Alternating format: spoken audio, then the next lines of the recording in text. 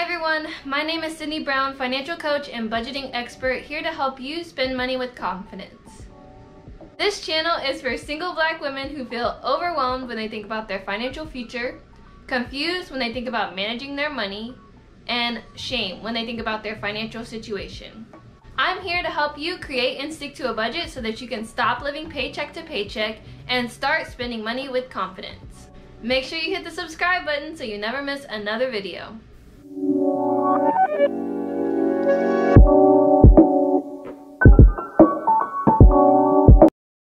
So y'all, I had the nerve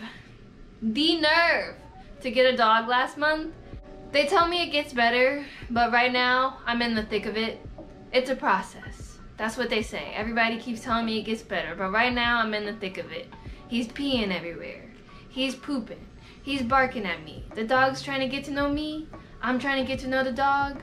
It's a lot. We in the training, in the leash training, the crate training, and all the training, all the types of the training. It's just a lot. I'm in a potty training schedule. You got to make sure you get home at a certain time. You can't stay at work late to do your work. It's a lot. It's a lot. With all of that said, getting a puppy is expensive regardless of how you decide to get a dog. So I wanted to make a video about how to afford a dog and what are some things you can do to prepare in advance for having a new puppy. The way that I structured this video is 8 expenses to consider before buying a dog.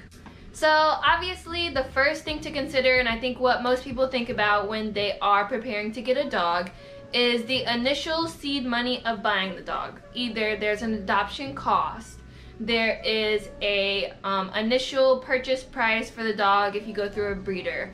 Whatever the amount of money that you actually need to physically get the dog is the #1 expense that you're gonna need for buying the dog. And I'm gonna call that, for the sake of this video, seed money. So save the amount of money that you need for your initial seed money. It doesn't matter if it's $400, it doesn't matter if it's $1,000, however much you need for the initial purchase price of the dog, save that money in advance before buying the dog. The second expense to consider is how far you're willing to drive for your puppy. So I really wanted a doodle of sorts. It didn't necessarily have to be a Bernedoodle, but I did want a doodle. And so the closest breeder that I was able to find for our situation was in Pennsylvania. So we actually ended up driving to Pennsylvania for my doggy. So consider how far you are willing to drive and factor that into the initial purchase price of the dog. So if you're driving to California, I'm just gonna make something up crazy, whatever. If you're driving really far for your dog, consider the travel expenses of the dog when you add that to the initial purchase price of your dog. Can you get a dog for cheaper in a more local location? Because if so, then you could save money just by buying local. But if not, if all things considered, it is actually cheaper to travel to get the dog, consider how far you're willing to drive for your puppy. Okay, so in addition to your travel expenses, potentially for getting a dog, and your initial seed money, you will also need to consider creating a sinking fund for your dog. Because in addition to all those things, you are gonna need things for your house as well. You're gonna need potentially a crate, you're gonna need leash, you're gonna need collar, you're gonna need bowls, all sorts of things, toys, all sorts of things before you actually purchase a dog. And I think it's better to get these in advance so that you aren't spending the whole day with your new dog going to the random stores to make sure you get these things. Prepare your house in advance for all of these things, but also know that you will spend money really throughout the first month buying different toys and things that you didn't think that you need. For example, when you initially buy the dog, if you are getting a dog that is going to grow, which my dog is supposed to be 30 pounds allegedly by the end of its growth cycle. We will see what it actually turns out to be. But if you are buying a growing dog, it is likely that you will go through a collar and a leash within the first month, because first of all, it's a puppy, so it's growing. So within the first month, it grew a pound a week. And so by the time that it was 4 months old, it was about 14 pounds. from 10 pounds. It was 10 pounds when we initially got it, and it grew to 14 over the course of the first month. So we went through a leash and a collar, and we had to get another leash because the dog is teething and he chewed through the initial leash that we got. So I think it's important to remember here that whatever you get for the dog in the beginning, he will likely, she, he, it, they, them, will chew through whatever you get them initially. So don't be so super invested in whatever you get them initially, because it is likely that you will have to replace it, for one, and two, it is likely that they will chew through whatever you get them. They won't treat it as well as you expect them to. So keep that in mind when you're buying your initial things for your puppy. Okay, so another thing to consider when you are buying a dog is whatever annual maintenance you will need for your dog. Start a sinking fund for this as well. So for example, I really wanted a doodle. I really had to have a doodle puppy, and mainly because I didn't want the dog shedding all over the house. I didn't want to have hair all over my clothes, and you know, that was just something I really did not want. All over my furniture, things like that. So for me, that comes with an added expense of annual grooming. The dog is going to have to be groomed every 6 to 8 weeks, depending on how fast the hair grows. So it's important to consider before getting a dog, knowing the types of annual maintenance you will need for your dog. The next expense you're going to want to consider is a puppy emergency fund. So, you know, like I said, I'm in the thick of it, having a brand new puppy right now.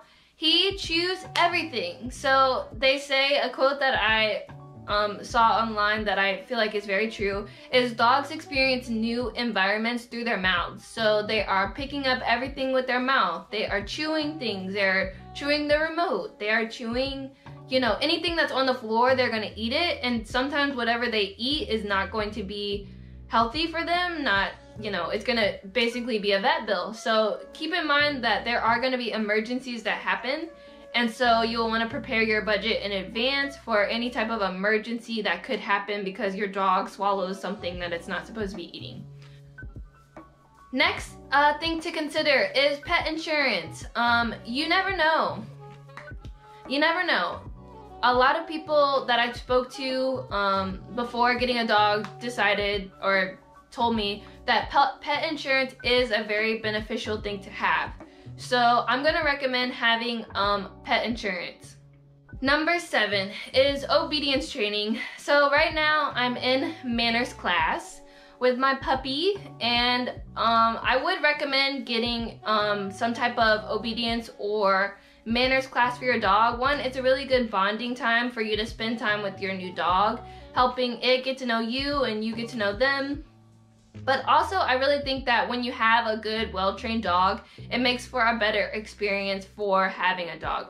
You can drop your dog off with other people and know that it will be a good dog instead of it terrorizing everyone around you that it knows. So regardless of whether you adopt or you do actually go through a breeder for a dog, something to consider is going through obedience training, and that is going to be an added expense, so keep that in mind.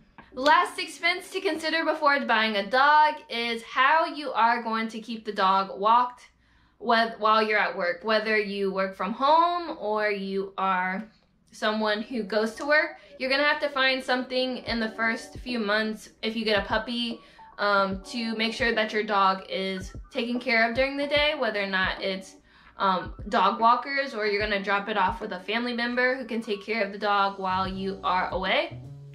And if you do decide to go with a dog walker, it is going to cost money. And even if you do get community care, like people in your community, whether it's neighbors or friends and family members who will take care of your dog, you will need to pay for that. You know, unless your friend or family is willing to do it for free. But even still, you should probably compensate them even a little bit. When I lived in Maryland, I was a dog walker for my boss at the time. She wasn't like my actual boss, but she was kind of like a supervisory figure to me. And I loved walking her dog, and it was always great when I would get a little extra money when she would pay me to walk her dog. And it was very easy, just like an hour going over there, taking care of her dog, and I loved it. I loved the dog. It was so cute. And it probably is one of the reasons I will consider having a dog now, because you know, I really love that dog. Alright, that's my method for affording a dog, how to afford a dog. Make sure to subscribe so you never miss another video. Like this video to let me know that this is something you are interested in. Depending on how many likes the video gets, that's how I decide whether or not I should continue to make those types of videos or not. So please like this video if you are interested in the video, you enjoyed this type of content, you would like me to make more videos around buying and taking care of a dog, let me know. Alright, that's it for me today, so bye!